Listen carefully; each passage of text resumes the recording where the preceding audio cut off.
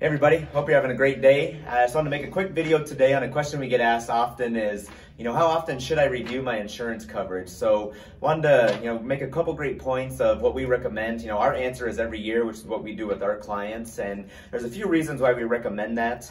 One of the biggest is, the life changes and life events that you go through, whether it's getting married, maybe you have a child turning 16, whatever the case may be, it's good to update your insurance plan and make sure that it's congruent with where your life's at. As your life changes, you want to make sure your plan protects you in all aspects. So you may ask, what is an insurance review? An insurance review is, meeting with your agent and going through your current coverages, your policies, seeing if any discounts are applicable to you at that moment, and also answering any questions you may have.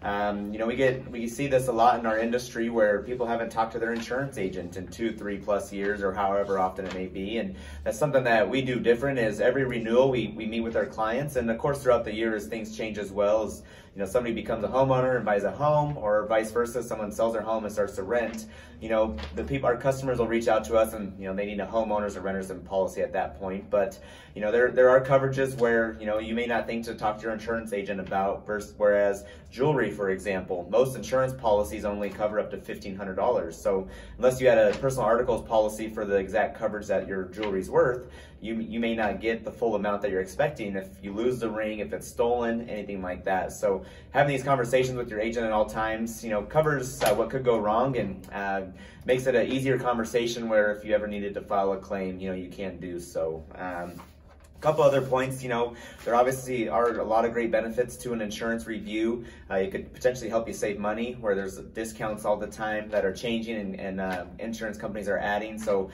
making sure you're on top of your discounts can help you save money, throughout your time of having insurance. So it's something that customers who don't have insurance reviews, they miss out quite often on discounts that are applicable to them. And if you average that over time, how long you've had insurance, that's a lot of money that you're missing out on. So as we spoke about before, a qualifying event. So, a change in family status or size, whereas say your child turns 16, starts to drive, or maybe your child is 18 and is going off to college. Those are all things to talk to your insurance agent about and make sure that your plan protects this child that is away at college or someone that's turning 16, which obviously you'll do is you'll add them to your policy. But once you do add them to your policy, there are discounts that you can add on as well, such as good student discount, a student away from college discount if they're more than 100 miles away. That actually is a discount that insurance companies offer. So talk to your agent about that to see if it's applicable for you. A big one as well is retirement and aging milestones. So if you retire, you obviously aren't going to drive as much, or maybe you're traveling more, so your vehicles aren't used as much.